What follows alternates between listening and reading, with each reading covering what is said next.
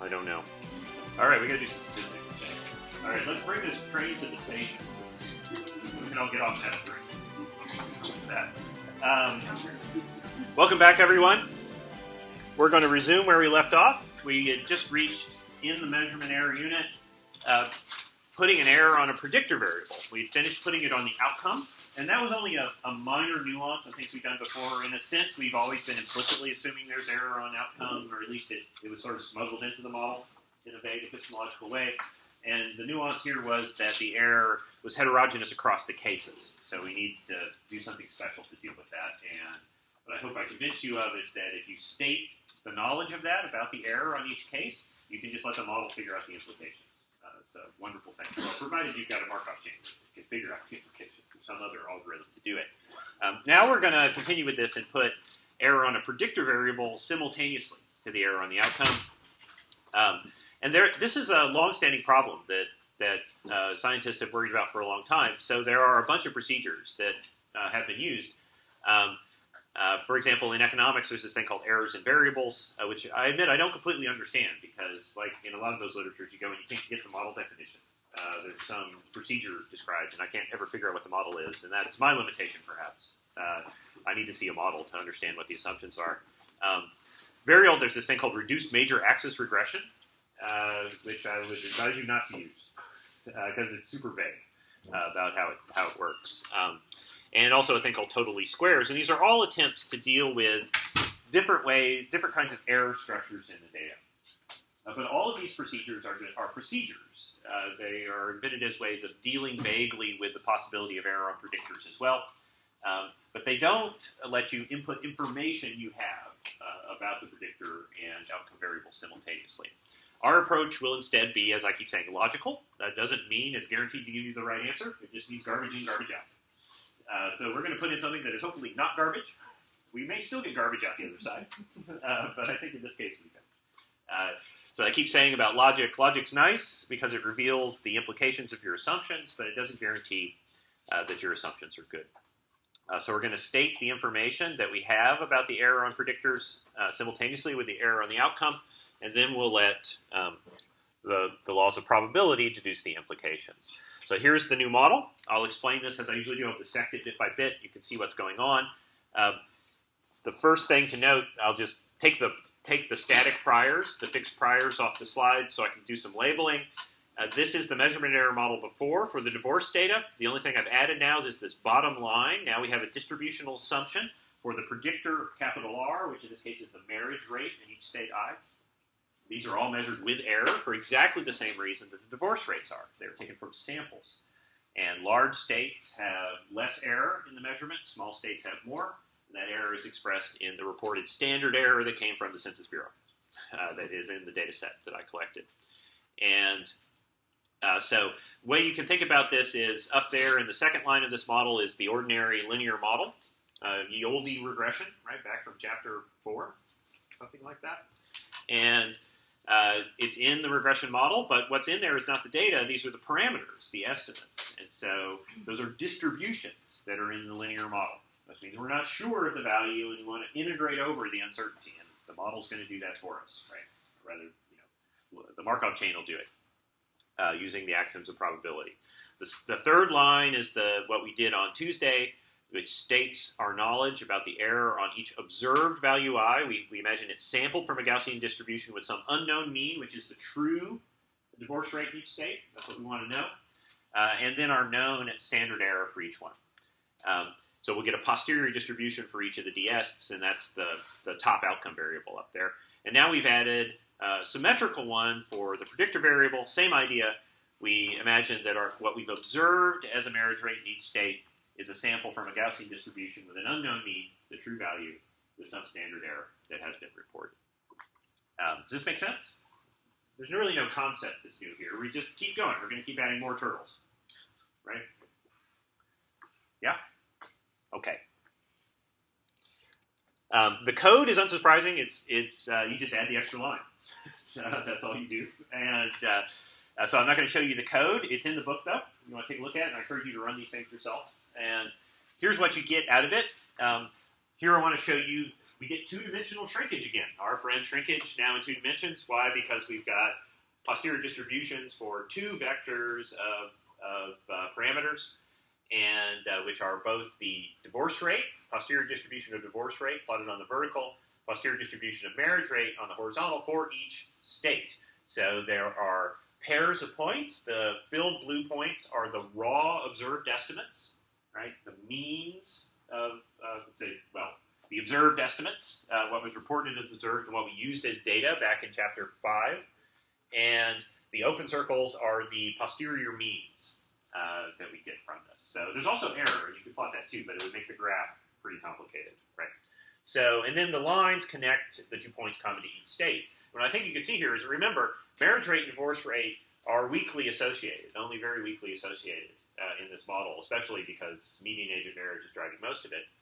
So there is joint information about them, and mainly what happens, mainly through median age of marriage, because there's a correlation between marriage rate and median age of marriage in the states. So what happens is there's this kind of invisible regression line in this graph that is creating gravity that is shrinking the estimates towards one another. But most of the shrinkage, notice, is for divorce rate being shrunk down towards this regression line. There's a weak correlation, so the lines are angled, that's moving marriage rate as well, but not as much. Why? Because accounting for median age of marriage rate and divorce rate aren't terribly correlated. So most of the shrinkage is in the vertical dimension. I'll say that again, because there's too many marriage and divorce words going on here. So remember, this is a regression that has 3 variables in it. The outcome variable is divorce rate, and the predictor variables are marriage rate and median age of marriage. What we learned before is that once you know the median age of marriage in a state, learning its marriage rate tells you very little, right? Their marriage rate and divorce rate are correlated, but mainly because there's a correlation between marriage rate and median age of marriage. That's what's driving it. So what we got before before we put error on marriage rate was there was shrinkage of divorce rate towards the regression line, and we're seeing that again still. We're also getting a little tiny bit of shrinkage, but very little in marriage rate. Notice that the shrinkage is mainly entirely vertical in the divorce rate area. And what I'm trying to explain to you is the reason for that is because there's not much relationship between these 2 variables once you've accounted for median age of marriage. If you take, this is an exercise for the student now, if you take median age of marriage out of this model, the shrinkage plot will look different. Because now there will be a correlation because you don't know the median age of marriage information, and you'll get shrinkage in the other dimension as well, much more. Does this make some sense?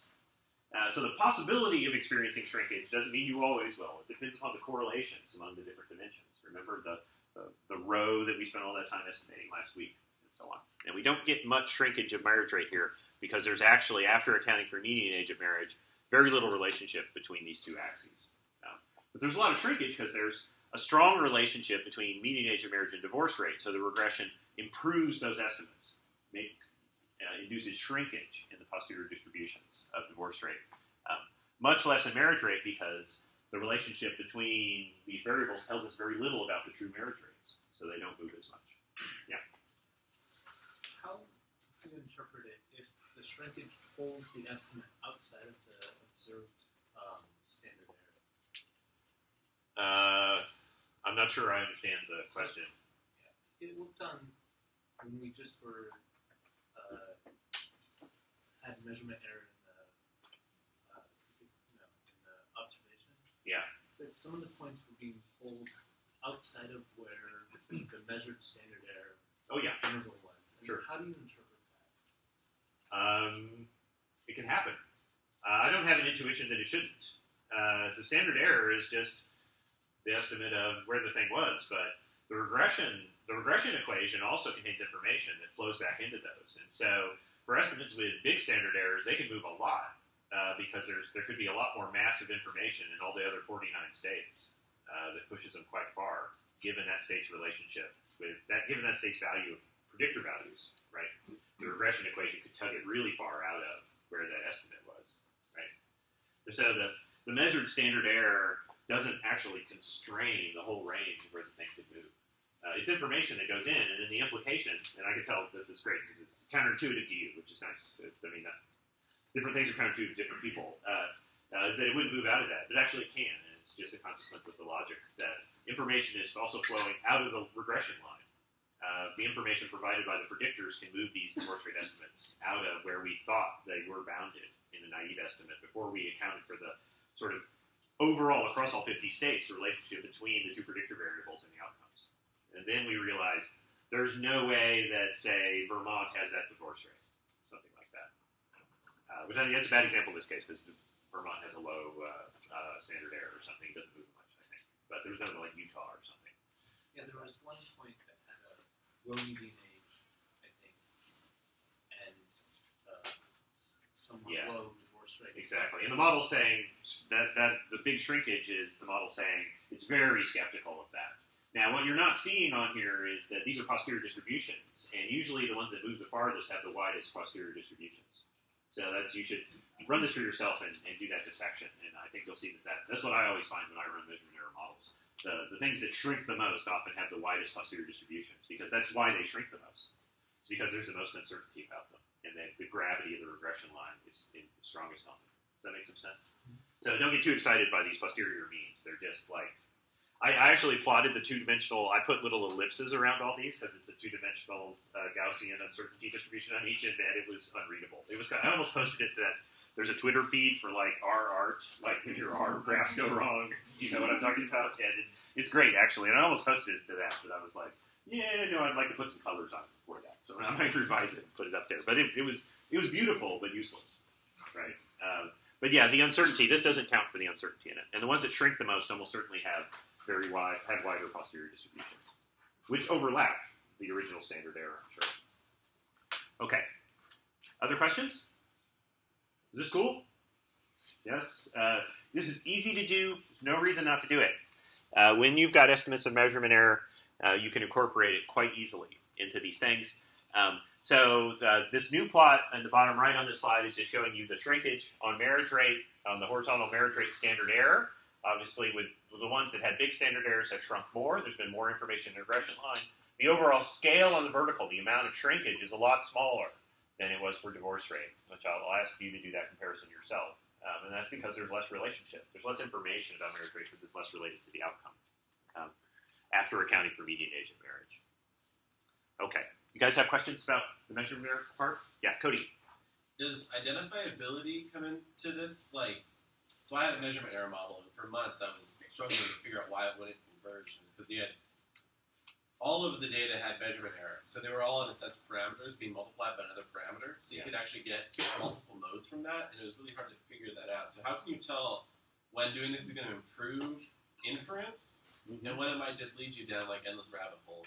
Is there? Well, if you're fitting your model for a month, you're probably in a rabbit hole. My general advice would be, well, as I told you before, in principle in Bayesian inference, everything's identifiable because you can use prior information to get rid of those ridges. Regularization saves your bacon. I don't know if that rhymed. Can I copyright that? That was pretty good. I like that. So regularization saves your bacon. So, but if you don't have good prior information to do that, to constrain the coefficients, for example, then you could be sunk. And I'm going to make the point later, hopefully I get to it, that this business is just logic. So if the information you have and the model you're interested in, there's no guarantee that the logic group tells you something useful. And actually, I like that about Bayesian inference, that if you get the prior back, or you get multiple modes, that's useful. It's telling you that with this information and this model, it's insufficient to learn what we'd like to know. And that's an advance, usually, I think. And there are lots of procedures which will always give you an answer. So I like the ability of a procedure to tell you, give you the big shrug. I kind of like that. The flat posterior distribution is a nice thing. I've had problems like that too, and yeah, it's usually that tells me that the design won't work. You can't possibly learn. These days, I'm better about doing power analysis before I collect data, so I can see things a little bit ahead of time. But my dissertation had a problem like this, and it happens, right? Your design can't tell you what you want to know, and it happens to a lot of people, I think. Okay, anything else? All right. Let me try to summarize measurement error. This is a very common issue, and let me try to generalize this a little bit beyond the strict definition of measurement error we've had here. It's routinely common that there's some uncertainty about the datum the number we're putting in there. But people will condense it down to a single number because that's what the procedure they're using requires. If your software requires a specific value, you will create one. Or one will create it for you, right? And we can do better than that now. There's no reason to do that. And one of the reasons that we should worry about this is that ignoring uncertainty leads to overconfidence. And it can lead to overconfidence in every direction. I think usually the direction it leads into is false results, false positives. And I have something to say about that later today. But it can also lead you into false negatives. It can lead you to be overconfident about something not happening as well.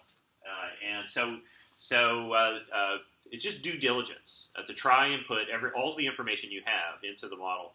And Bayesian inference makes this much easier than other procedures do. So let me give you some examples, some commonplace examples. One that I mentioned in the introductory chapter, one of the virtues of multi-level models is, and these measurement error models are examples of multi-level models. You probably caught that, right? They look a lot like the others. People use averages to do predictions. Instead, say you measure the body mass of 3 female rhesus macaques. You average that and use that as a datum in your model. Why not use a submodel that computes the posterior distribution of the average body mass, and then put that posterior distribution in the regression model, and fit both models simultaneously? That would be a measurement error model, much like this. Now you're fitting 2 regressions at once, so that you can use the whole posterior distribution, all the information in the higher level inference. This is what we call propagating uncertainty forward. It's a great thing to do.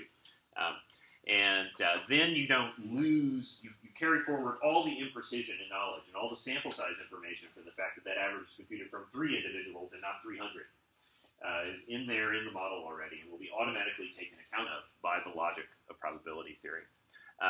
DNA sequence data, this is a famous thing in that business. I think they've got a handle on this, but it's a big headache. You have to respect the error rate in sequencing. This is a horrible issue, and for many of the most interesting problems that say study mutation rates, I know Jonathan Eisen used to give talks about this that are fascinating. The error in sequencing of the sequencer machine is on the same order as the expected mutation rate. And so conditional on getting a hit on a mutation rate, the probability is only about a half that it's actually a mutation. It's very terrifying, isn't it? To realize that yourself requires cleverness. But the model can just figure it out for you if you put the sequencer error rate into the model. It'll do that calculation for you. Does that make some sense? Now, the sequencers are getting better all the time, but this is why with genome studies you get these like 30x things. You guys have seen this now? It's like, I just sequenced something at 30x, and it's like, what does that mean? That sounds impressive, right? And that means 30 times. That's all it means. And why? Because the same error is very unlikely to happen at the same site, multiple scans, and that's why you do it. So for a whole genome study, though, you can get a lot of errors, and so you need a lot of repeat sequencing to do it. And that's what makes it expensive. I think now, in 10 years, I keep joking, we'll have like things on the size of toasters on our kitchen tables that can sequence any ambient DNA in the world we want, right? Just sequence my toast this morning, like that. And it's gotten so, I mean, the price has come down so much. Parentage analysis has the same problem. There's a probability distribution over possible parents rather than paternity assignment, right? Rarely are things perfectly diagnostic in these studies. Phylogenetics, often people create some consensus tree and then plug that into later analyses to look at the evolution of traits. This is cheating. And lots of people in the phylogenetics community are aware of this, but it's hard to get software that will let you use all the trees. You have a posterior distribution of trees. That's what you have. We don't know the true history of the species. We have an inferred history, and we'd like to propagate that uncertainty forward, and sometimes that's really important. This is starting to become, people have long known about that problem, but it's a pain in the butt. It really is. But you can imagine repeating the analysis for every tree in the posterior distribution and then weighting the results by those posterior probabilities. And that's essentially what happens. Even better would be to estimate that phylogeny simultaneously with what you want to use the phylogeny to make inferences about. And then information flows in both directions. And the relationships, the evolutionary relationships among the traits on the tree can inform your inference about the evolutionary history of the species at the same time. There are people who've done analyses like that as well. I'm not saying it's easy, but we know how to do it. We just need to have better software tools that make it easier for people to do it. And I've already talked about many times about archaeology, paleontology, and forensics. There are all kinds of measurement error. In fact, it's the norm. Everything is measured with error. I think the forensics people are the furthest behind on this, actually, because there's this illusion of lab precision, I think, in all these TV shows like CSI, which make it look like it's amazing. Zoom in on the license plate, get a piece of hair. This was a male Caucasian, age 32. He smoked. Right? That's the way it is on CSI. It's a lot worse than that. And signal detection is a terrible, terrible business. And but we know how it works logically, and we can do a lot better if we respect the fact that there's uncertainty in identification. The whole goal is to propagate uncertainty instead of throw it away. That's the idea. Make sense? All right, that's enough of my sermon. I know this class has been like a long series of sermons, but they're secular sermons, so hopefully they're not offensive. Okay. All right, let's switch to a related issue. Let's go one meta level further. Measurement error is easy enough to understand. We've got an observation, and we know that the true value is somewhere near that. We get information from it, and we've got some guess about the error in measurement. So it's not so weird to think that we can use that error information to calibrate our inference, to sort of downweight the things that are measured with high error. But what about the case where there are variables for which there are just values that are missing completely? We don't even have data at all. What can be done now? And the answer is a lot.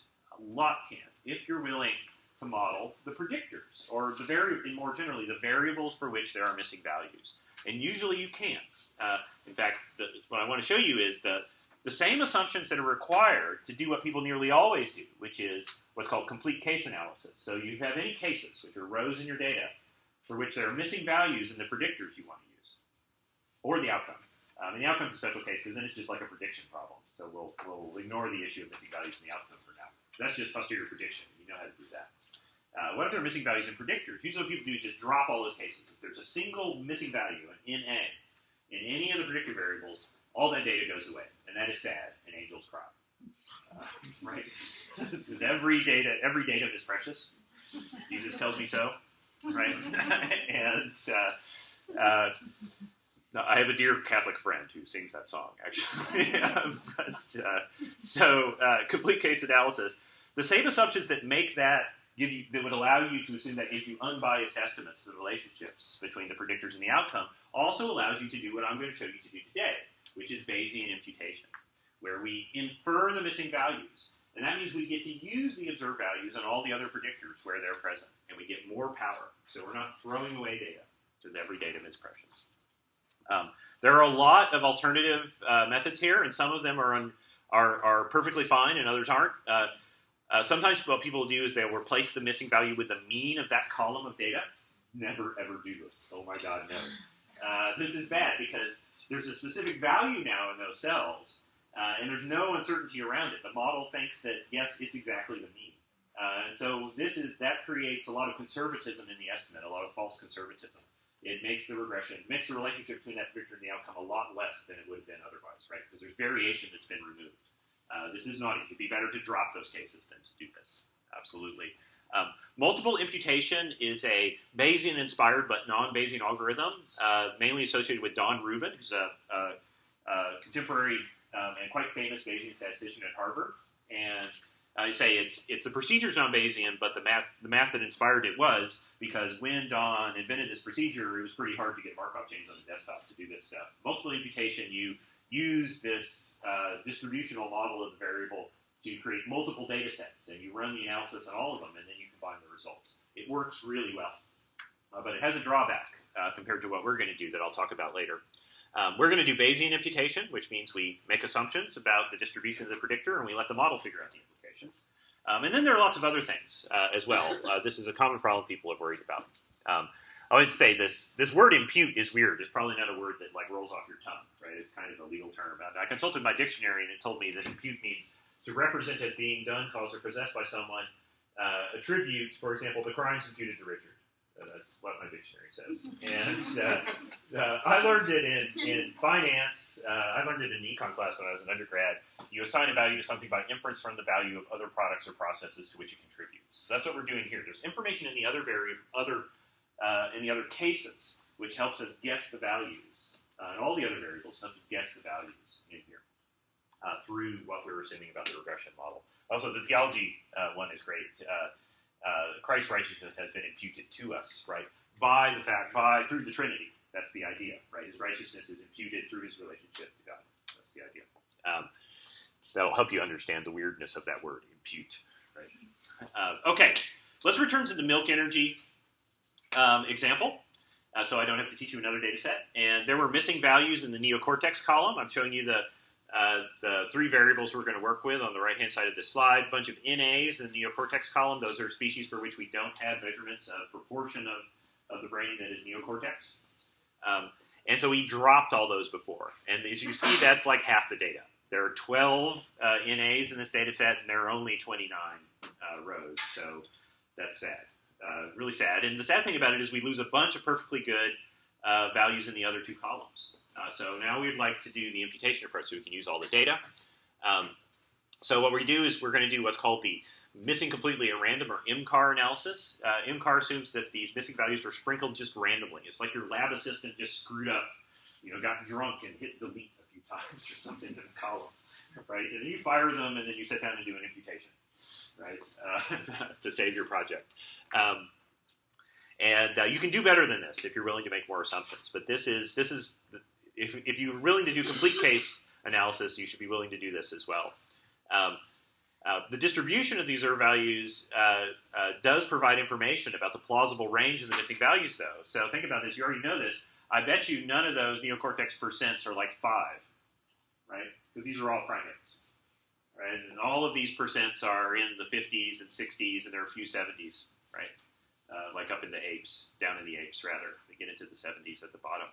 At the top, we've got prosimians, strepsirrhines up there. They're in the 50s, so there's even clade information I bet you could get out of this, right? But what we have to do is model the predictor.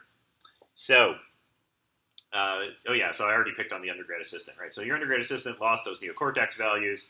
Consider just the neocortex value. What is your best guess of each missing value? And you might say, if we had a prior for each of the missing values, it would be the posterior distribution of the mean of these values, right? So there's a Gaussian distribution of this variable, and that's our prior for each of the missing values. And we're going to state that prior.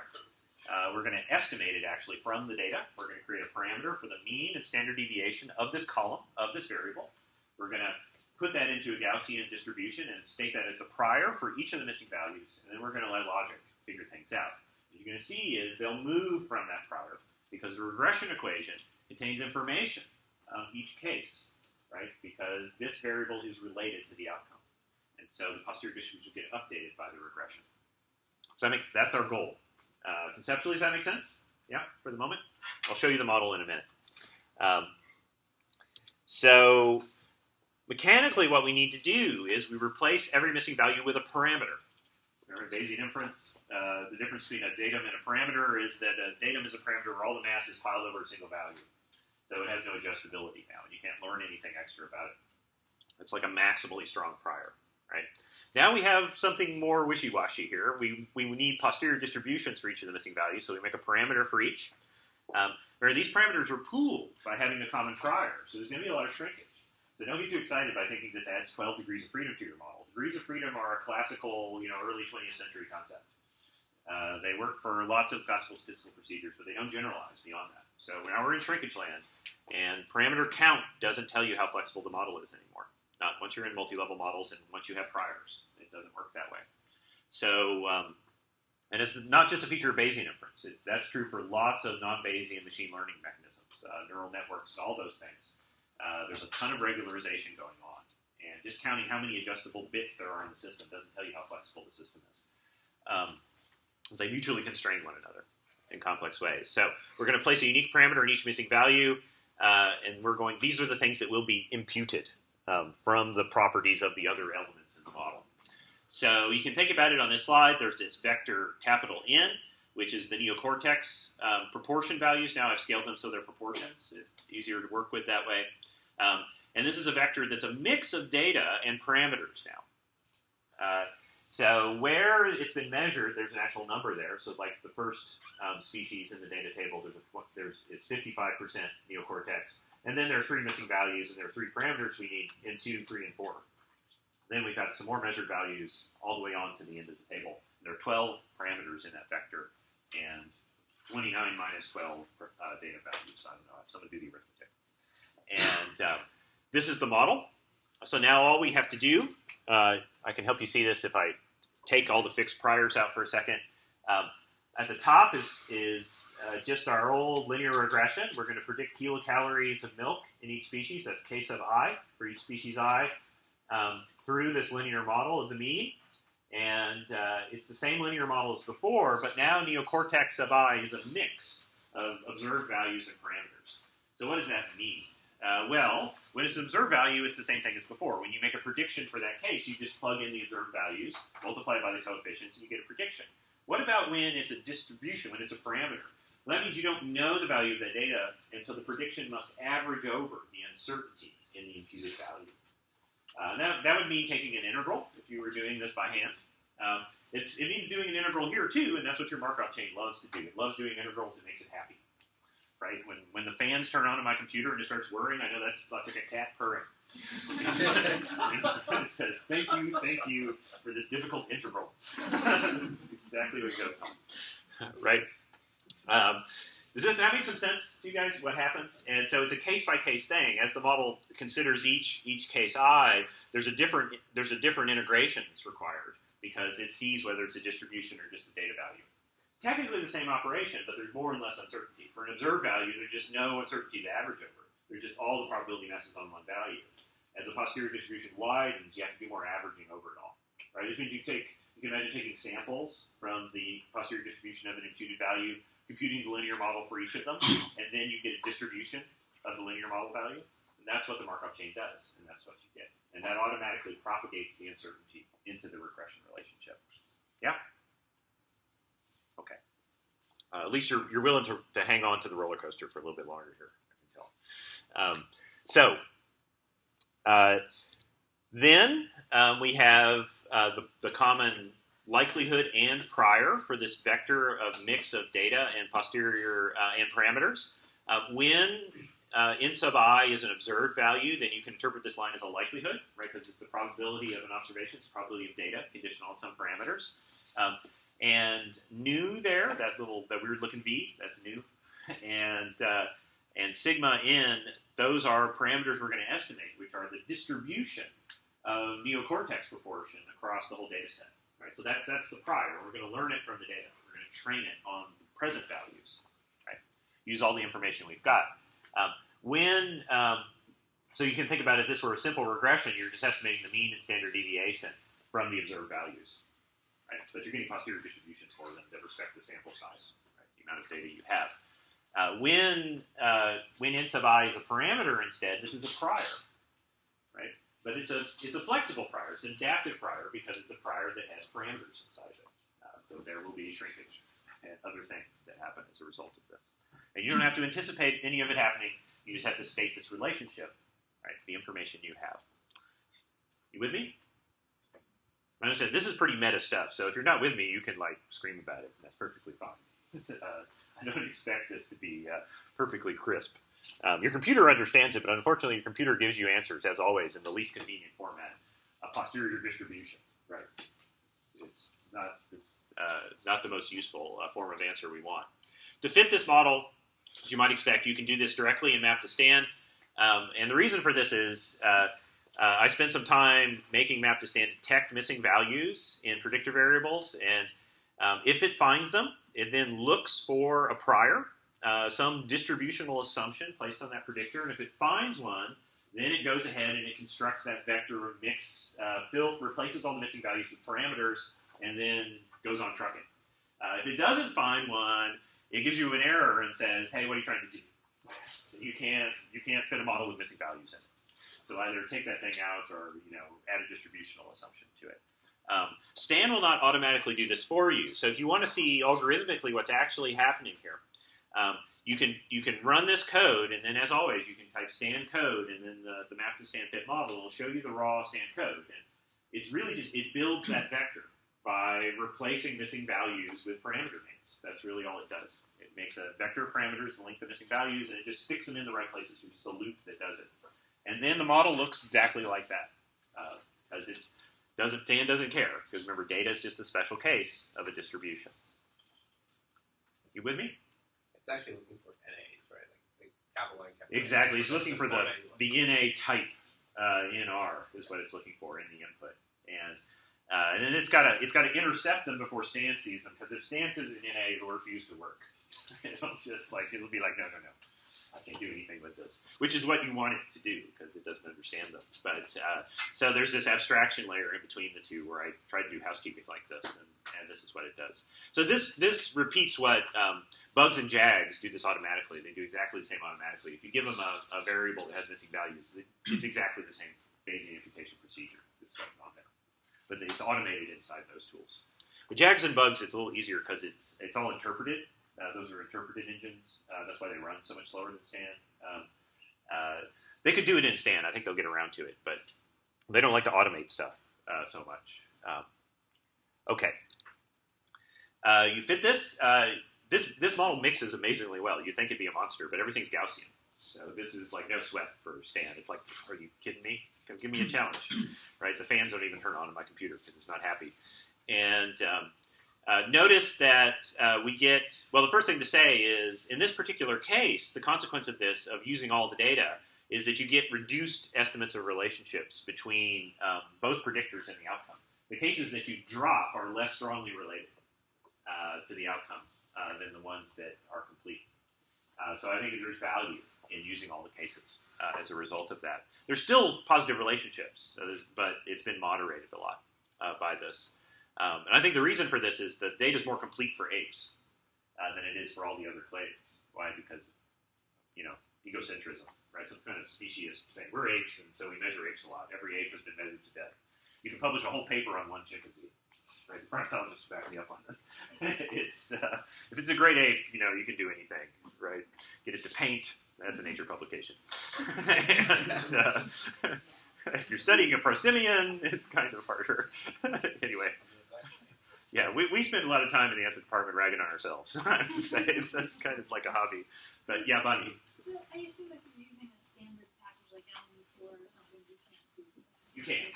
It'll drop them. It does. It automatically does complete case analysis, which I think is bad news. I think the black box tools should refuse to work when there are missing values in any of the predictors you put in, and make you drop the cases yourself.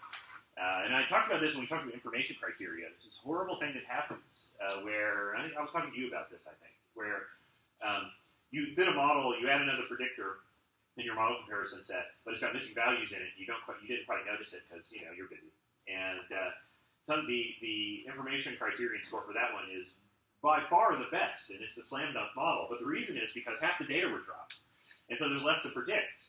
And so the deviance is always smaller when you predict fewer things. It's like moving the target really close to you. Yep, I hit it. But that doesn't tell you anything about the structure of the model being better. So model comparison using information criteria you must use always the same number of cases, right? So it's harder to predict more cases, and deviances are scaled that way. They're sums of the error across all the observations.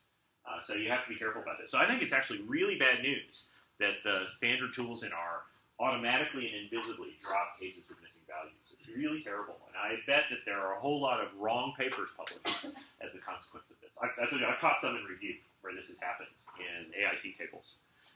So I've only caught some, so you guys start policing your neighborhoods too and see. It's an innocent mistake, so I don't think we should blame anyone that it happens to. The software should be more annoying, in a sense. Was that a hand? Yeah. Given that you speculate that the apes are measured more, then this is not missing at random? That's what I think.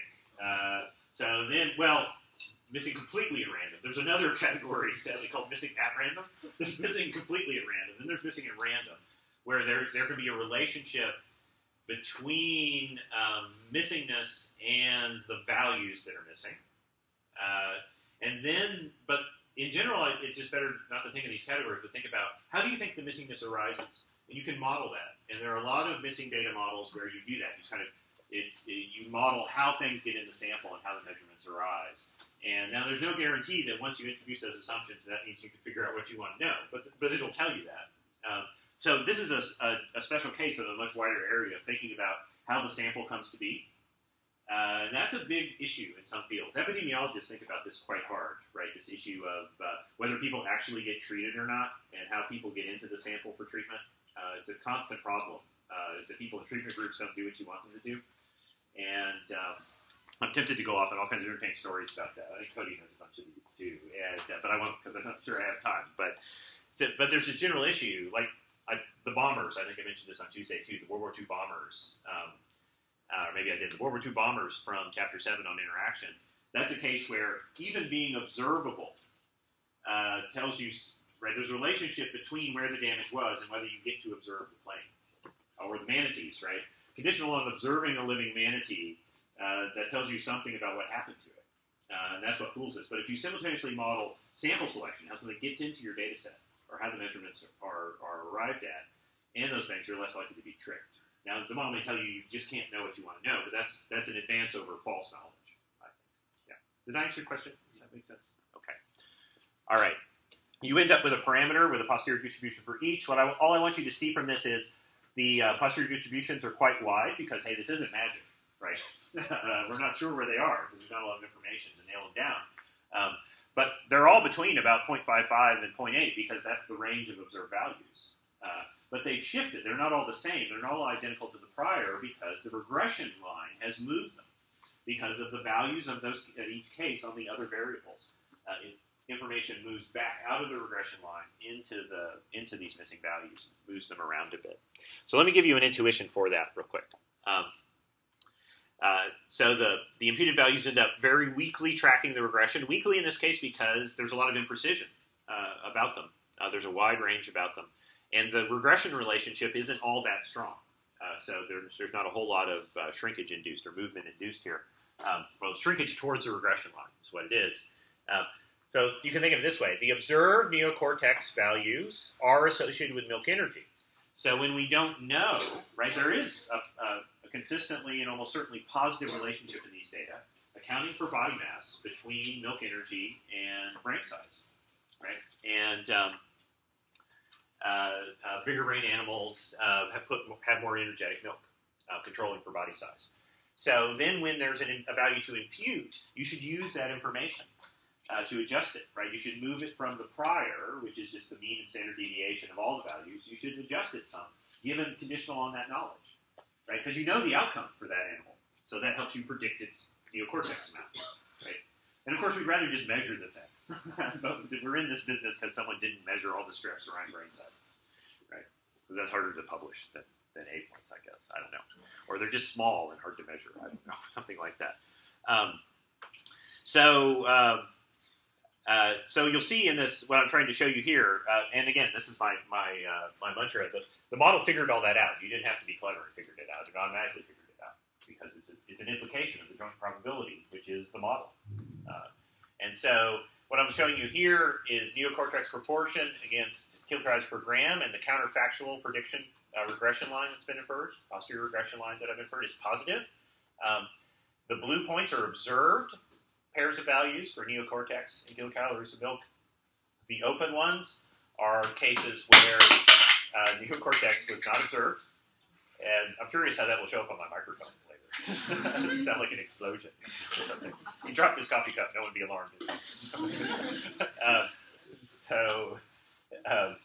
And microphones are weird sometimes with loud noises, right? It can sound like an explosion. We went to 11. And so you'll see that there's a weak tilt to the centers of gravity of the imputed values because they're tracking the regression line. They don't track it very strongly because it's highly uncertain. So there are lots of values that would be consistent with regression given the uncertainty in them, in the imputed values. But the tracking is a consequence of information flowing back out of the regression model into the estimates. Let me try to summarize this real quick. The observed neocortex is probably associated with observed body mass. Unfortunately, here's a weird thing about this model. Let's do due diligence and model check. Imputed neocortex is not associated with the observed body mass. That's what I'm showing you on the right-hand side of this slide. Now I'm plotting the log body mass, which was the other predictor in this. And remember, this is a case of masking, where these two predictors go in opposite directions. They're associated with one another, and they're both associated with the outcome, but in different ways.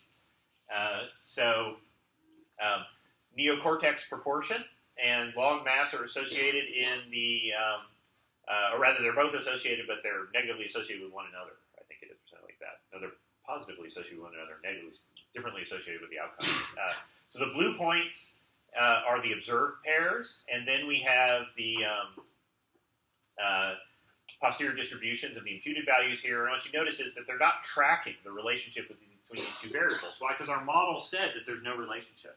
It didn't connect them directly.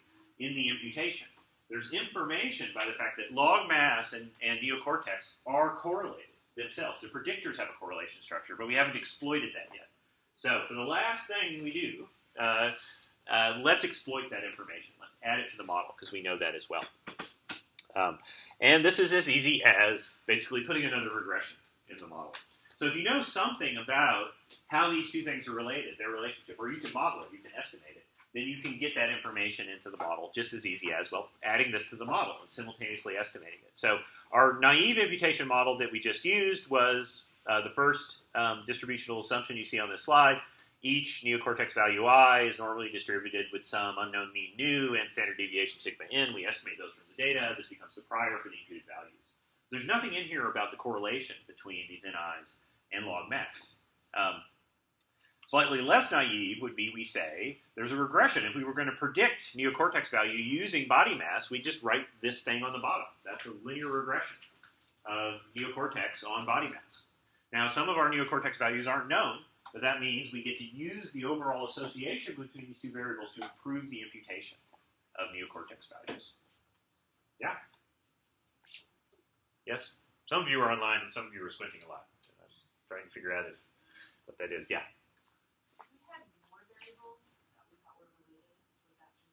We could use them. Yes, the question was, if we had more variables we thought were related, you could model it. Absolutely. And would that improve? It might, if they're strongly correlated. Yeah, if there's a structure. Often what people do, and I'm not showing you that example here because I thought this would be more transparent. Often what people do is just have a joint multivariate Gaussian prior for all the predictors simultaneously, and you can just estimate the covariance structure among them all, and then you get pooling in all directions among them all, and that can propagate up. I didn't show that because I thought that might be a little bit too mind-blowing. But it doesn't generalize to nonlinear relationships. So say you think that log body mass and neocortex aren't linearly related like this. This will generalize. You can put any kind of function here you like a negative exponential relationship or something, which is almost certainly got to be true because, look, this is bounded between 0 and 1. So as this gets bigger, this can't possibly be linear. Even this, a beta regression would be better here. I'm thinking of putting a homework problem at the end of this chapter, which you guys won't get because you're going to get your final today, where you do this as a beta regression. But I haven't taught you guys beta regression, so I'm not going to put it up there. But yeah, this is a general case you can extrapolate out. But very often people just model as a giant, multivariate Gaussian relationship among the predictors. That helps. It exploits information. As long as they're linear relationships is all you care about among the predictors, you're okay. Yeah, Cody. Is this like in it? This is only defining the NIs that are missing, not the other NIs. Right. The other NIs don't move. They always go into the top level models data because they're like infinitely strong priors, right? All the probability mass. Sure. But so this is added. So there's actually two probability statements defining the distributions of the missing NIs. There's the one in the main regression model, and that's defining both the real and missing data. Well, that's this.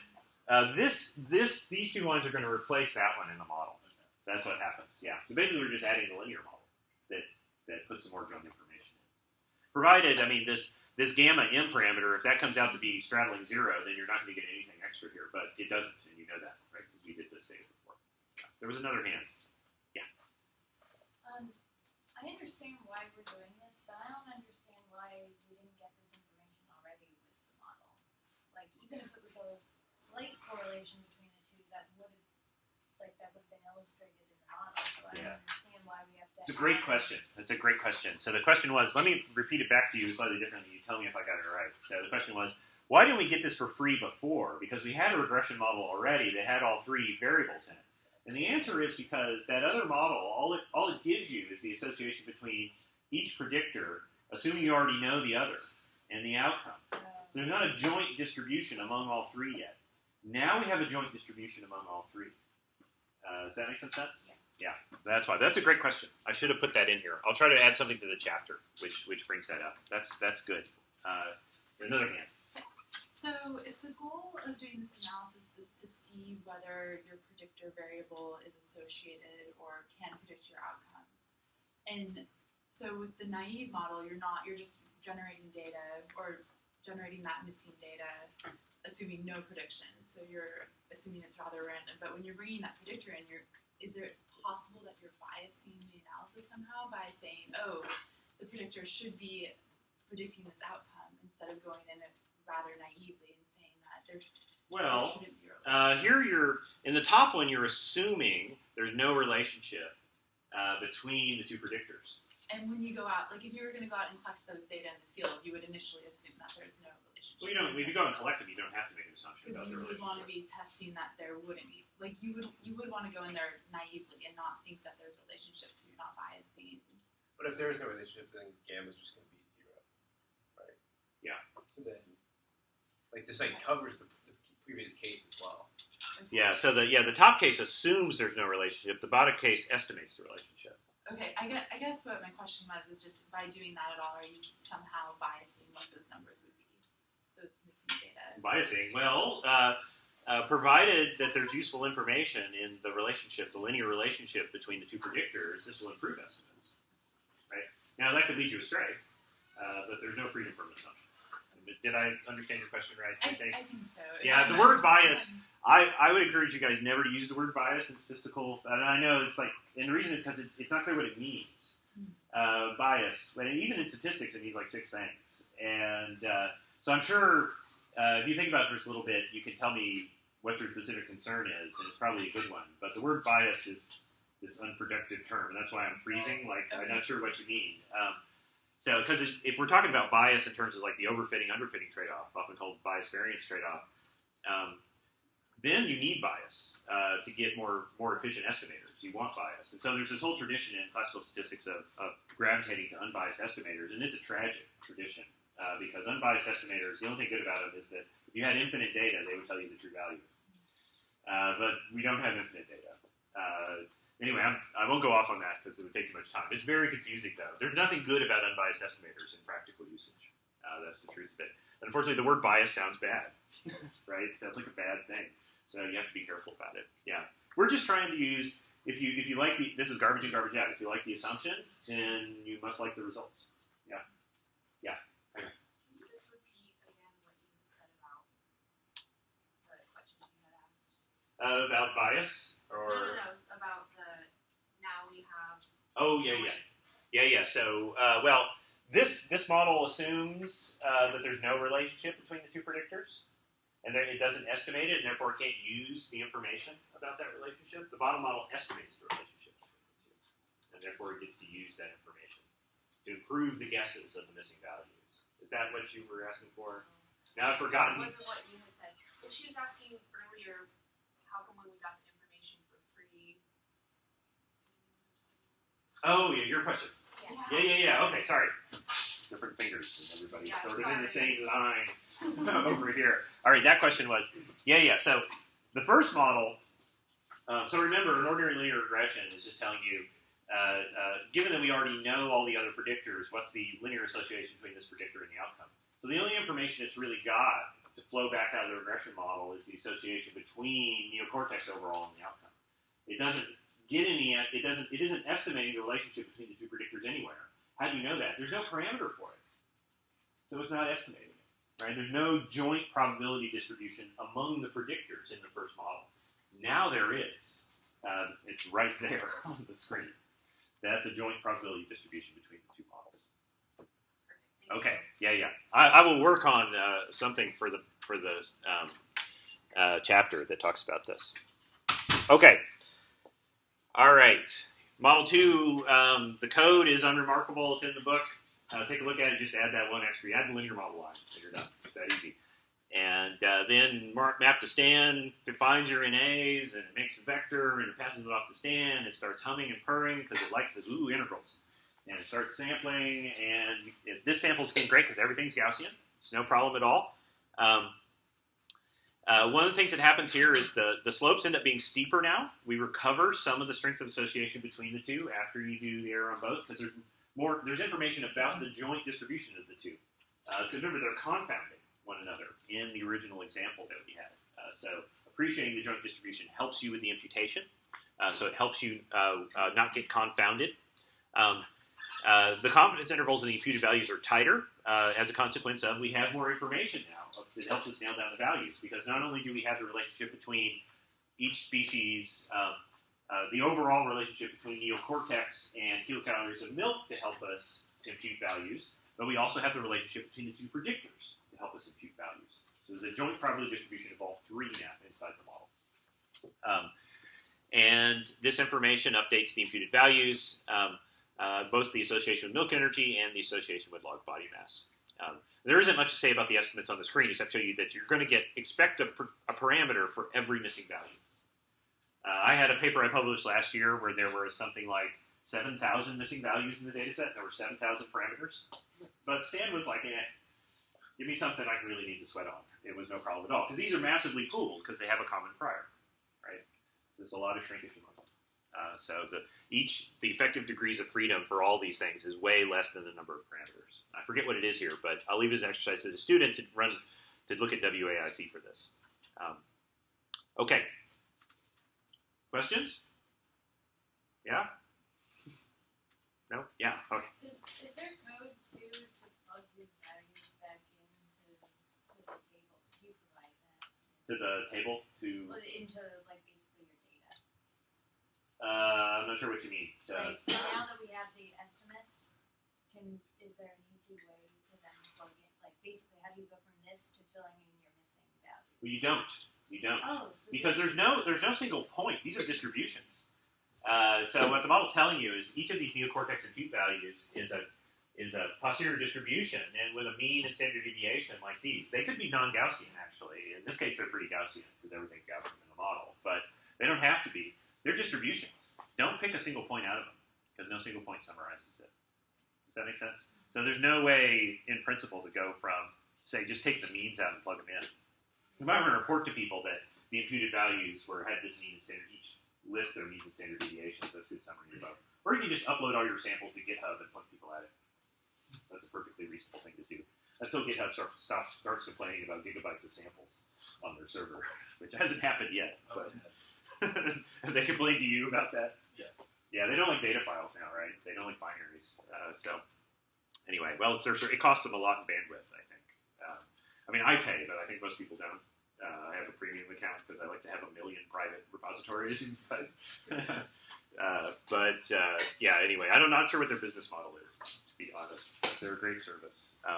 Anyway, just report the full uncertainty, I think. Or this is like the horoscope problem again. In the context of your problem, you can decide what you need to report and how you want to act upon it. If you have to make a prediction, I would try to propagate the uncertainty forward somehow about it. It's tough. It really is tough. Okay. Other questions? All right.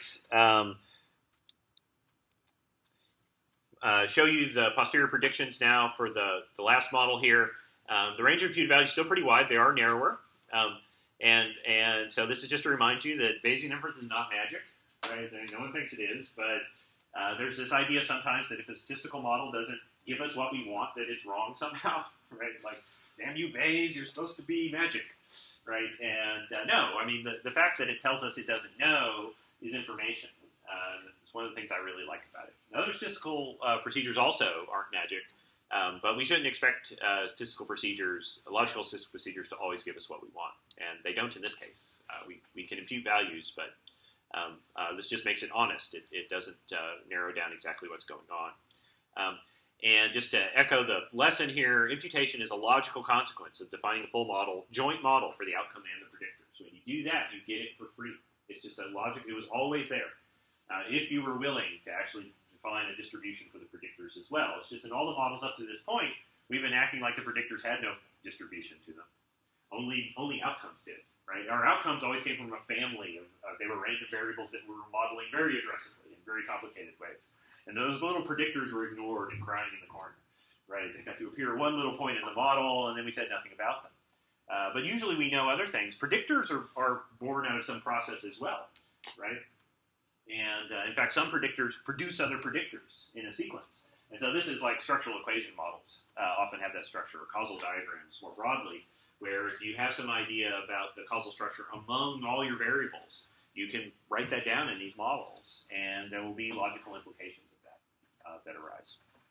And you don't have to necessarily appreciate them. Last thing I want to say about imputation before we move on is the big advantage of Bayesian imputation over the others. Let's say the drawback is it's computationally expensive and seemingly mystical, so your audience may not understand what you're doing. But use the word Bayesian and they may just let you get away with murder, right? Which is not good, I should say. But that's what usually happens with my reviewers. And, McElreath's Bayesian, okay. And, which is not good. It isn't. It's horrible.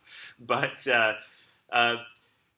the good thing about it is that you get information flow in all directions from the joint posterior distribution. The inferred regression relationship updates the imputed values. Other methods like multiple imputation, where you're simulating from the prior of the variable and then running the regression multiple times, there's no feedback from the regression model back into the imputed values. There can't be, because there's no step in the procedure that lets that information flow back.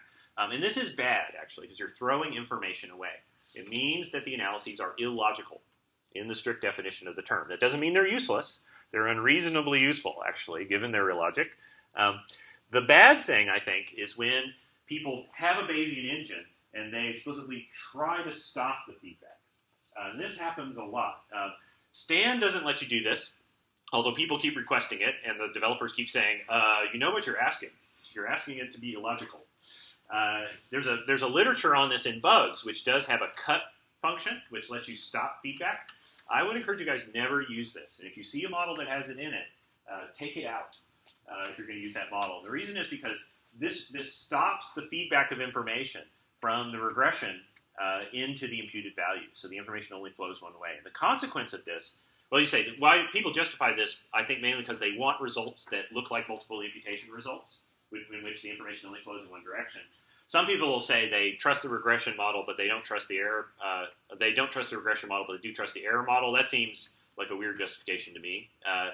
And you like some of your assumptions, but not others, but they all affect inference. It just seems weird to cut information off flowing in one direction.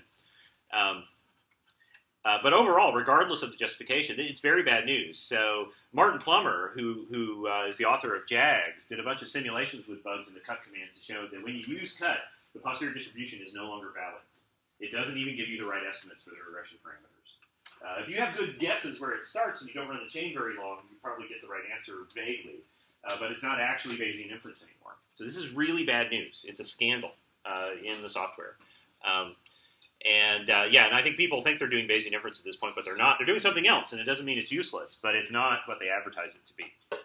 And so one way you can think about this metaphorically, remember the cafes from Chapter 12? And if we were an amnesiac robot going from cafe to cafe, one of the things we do is when we got to Berlin, we would learn about Berlin, and we update our prior from Paris, from the data with Berlin. Logic also demands that we simultaneously update our previous estimate for the Paris cafe using the data from Berlin, because the order you visit them in is irrelevant. But if the robot refuses to let the information flow back in time, it's illogical. And that's what cut is doing. It's refusing to let the information flow back in time. So it throws information away. And it results in pathologies in inference that people don't quite appreciate. Anyway, hopefully that was sufficiently scary. Right, I should put on like a hockey mask when I give this lecture. No, this is a big deal. I think it is. All right, let me try to wrap up this course in 15 minutes. I don't know how many hours we have spent together now, but a lot.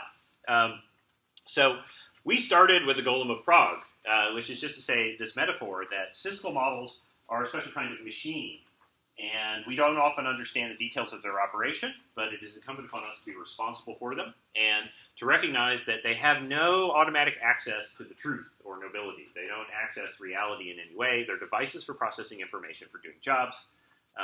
And their behavior may be counterintuitive, but it's always an implication of the programming we give them. So I like this metaphor both because it's a bit monstrous, right? It makes you a little bit wary about things. You could use a robot too, but I think people think of robots as nice, safe things, at least unless you work in a factory and then you're terrified of them. But so on this note, I wanted to spend a little bit of time here, maybe the next 10 minutes, talking about something which I think is obvious to all of you, which is that statistics is not a substitute for science. And I don't think anybody ever claims that, but behaviorally, lots of people act like it is. Now, let me try to deliver on that statement here. What I mean is, people trust things in journals just because they're significant, right?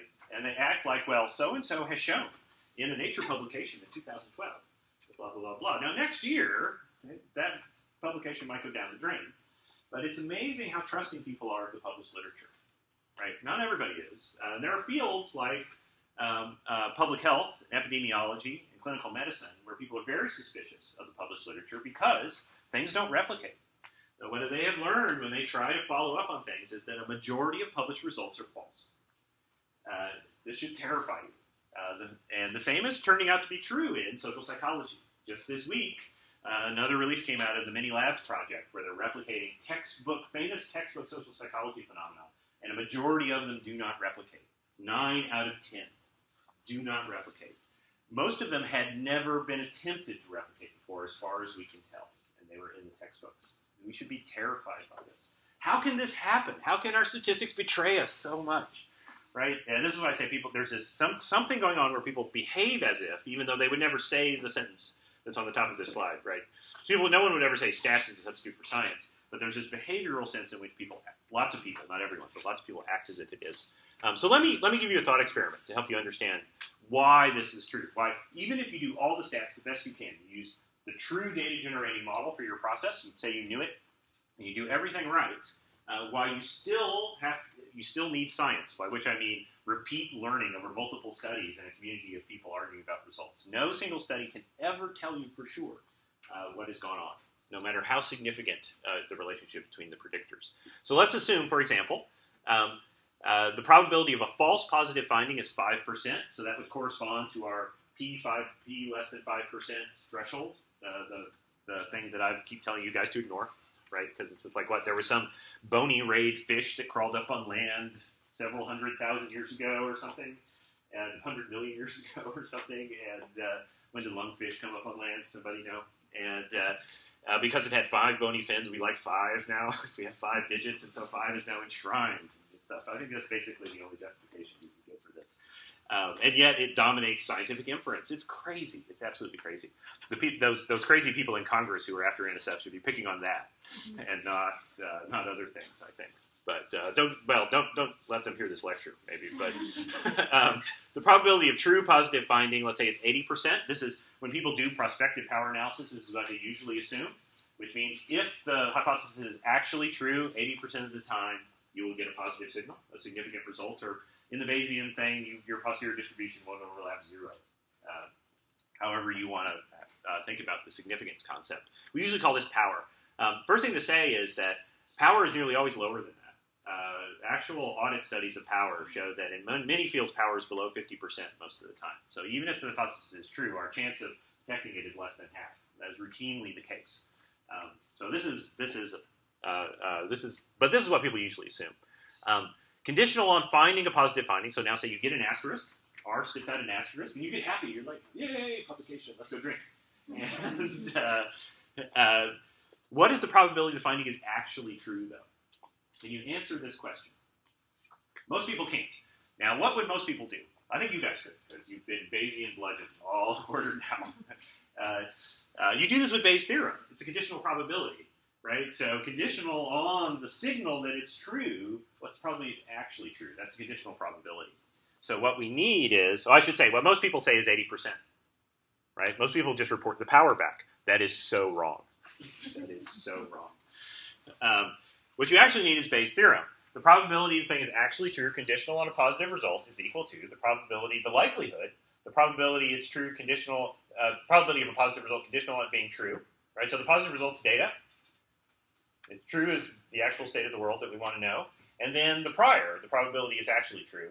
And then we divide that in Bayes' theorem by the probability, remember, of the data, right? The marginal likelihood, the probability overall that the thing is true. This expands out. The only thing we have to do is expand the denominator. We have to average over all the ways we can get a true signal, get a significant result. So there are 2 terms. One way is if the thing is actually true and we detected it. The other way is if it's actually false and nevertheless we get a false positive, right?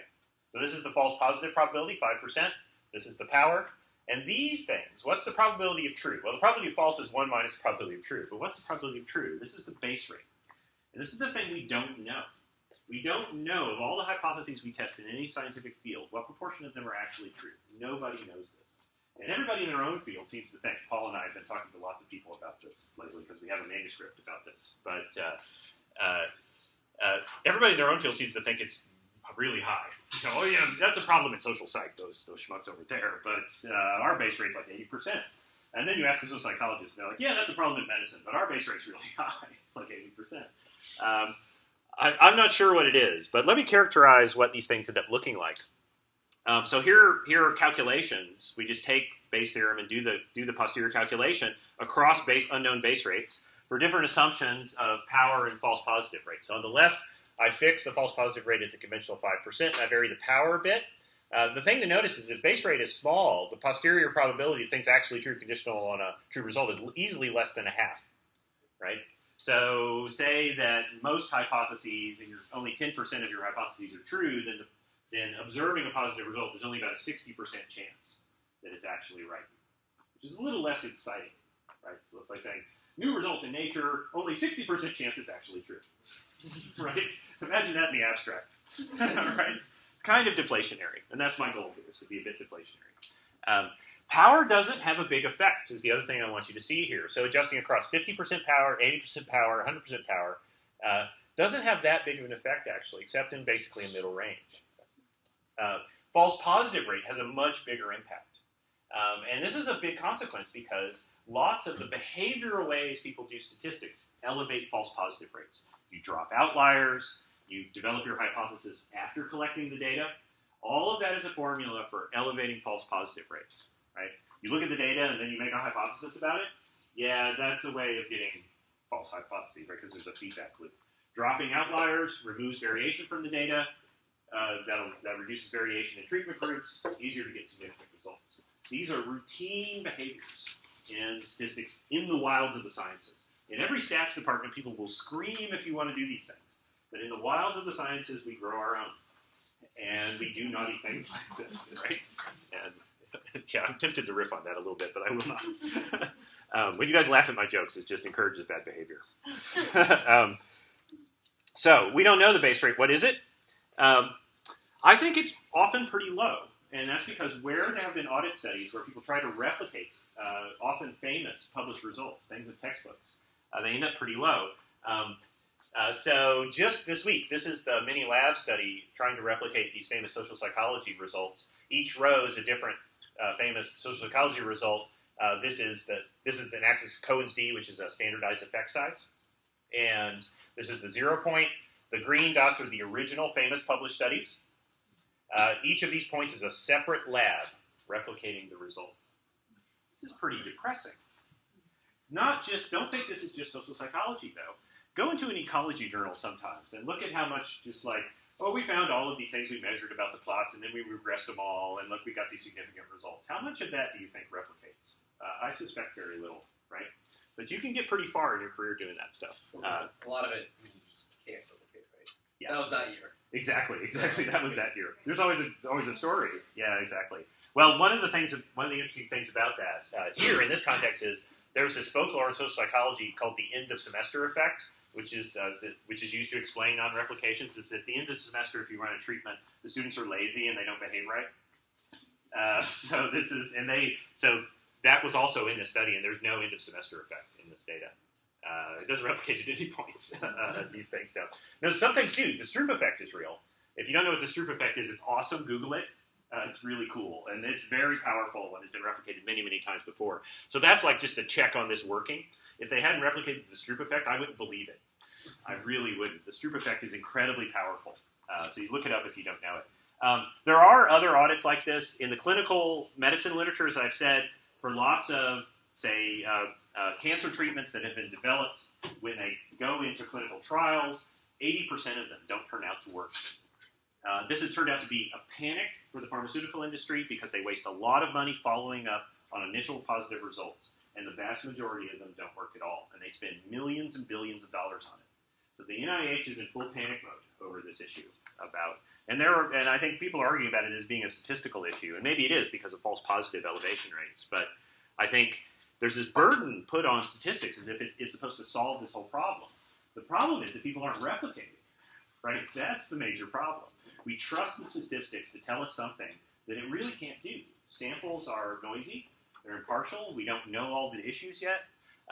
So to kind of bring this home and say that this isn't just a contemporary problem, this is a great book. I started reading it a couple months ago, The Lost Elements. This is a book about the story about hundreds of elements chemical elements from the periodic table that don't actually exist, but were discovered, and people went to their graves arguing they existed. It's a fascinating book.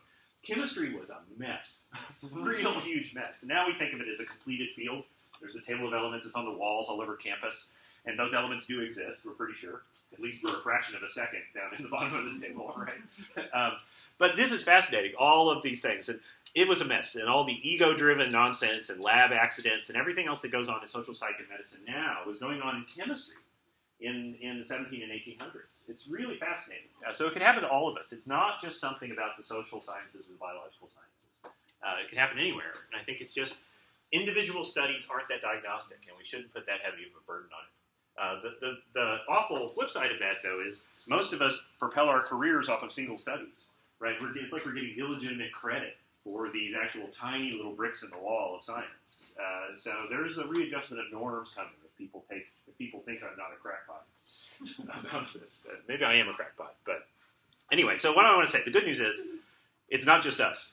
This has always been this way.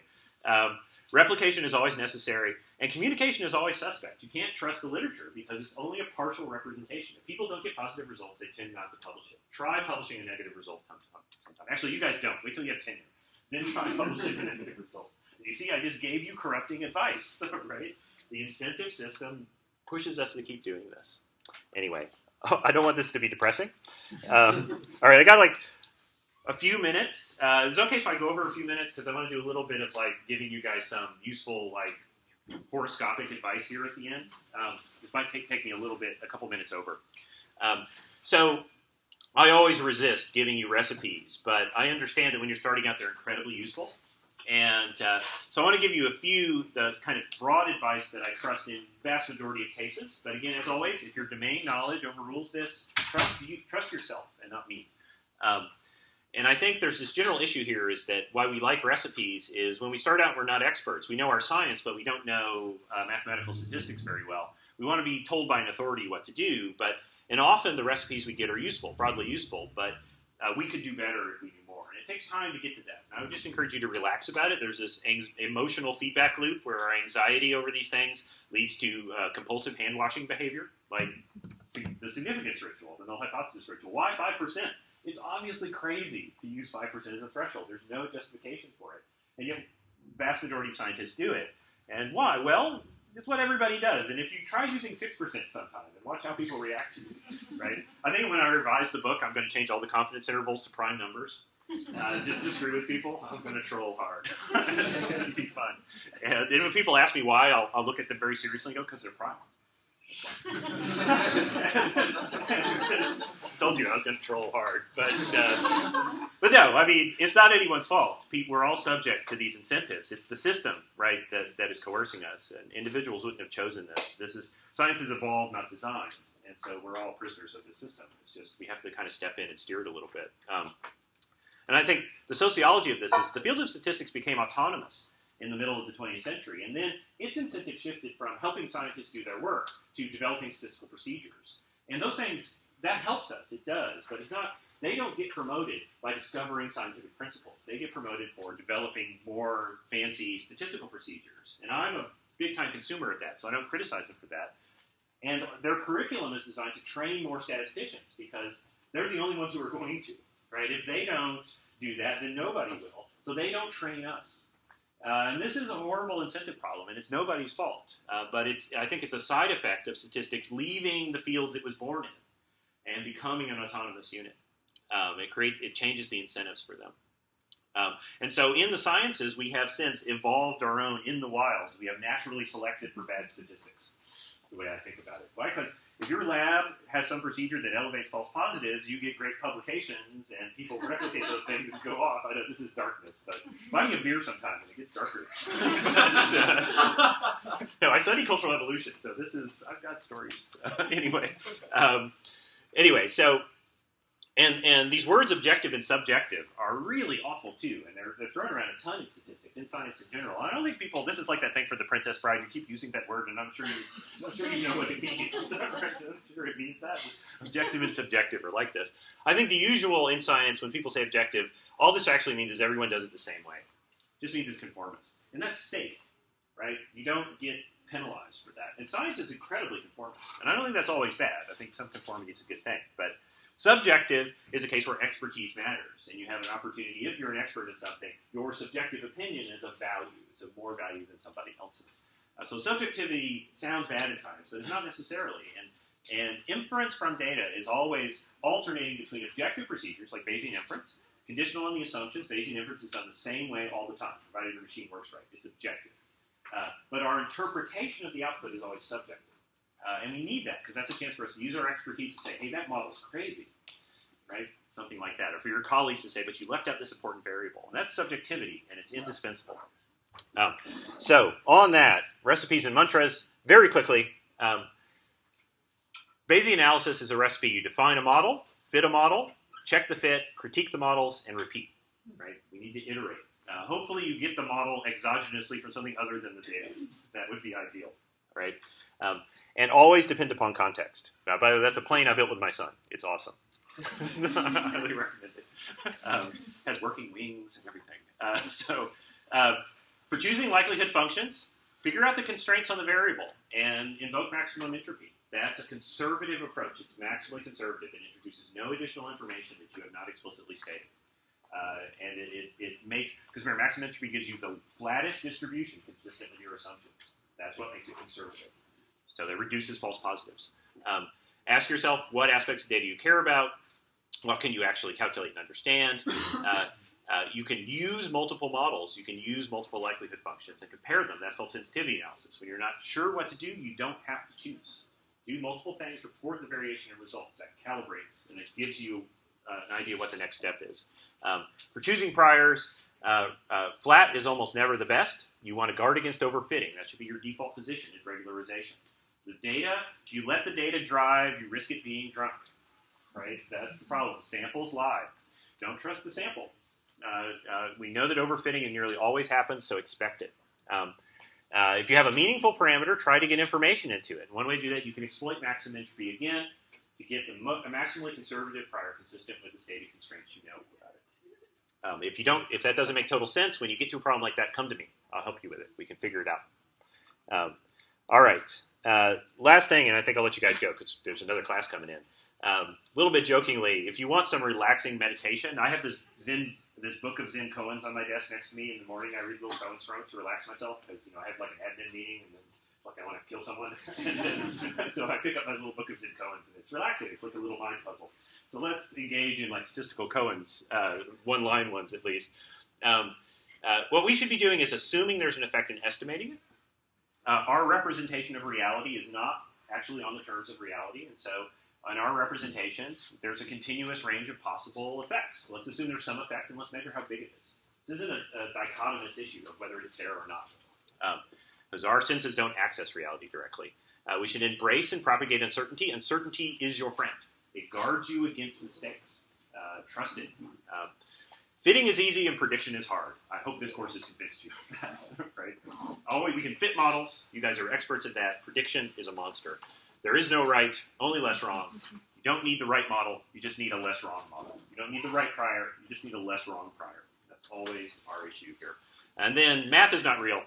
Only then can it be real. But what I mean by that is people tend to act like math accesses the truth somehow, but it doesn't. Math accesses a logical world of symbols.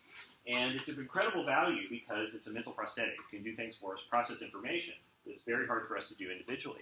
But we can't mistake it for the real large world. So remember the small world, large world distinction. If you want to harness math instead of letting it harness you, you must remember that it's not real. It's an invention of people that we use to process information.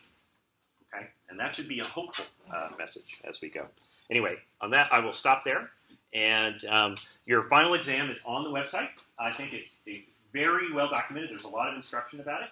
The data is already built into the Rethinking package. If you have questions, email them to me. Thank you guys for a great quarter. You worked really hard. You're a very impressive group. And I'm sure I'll see you guys in my office soon.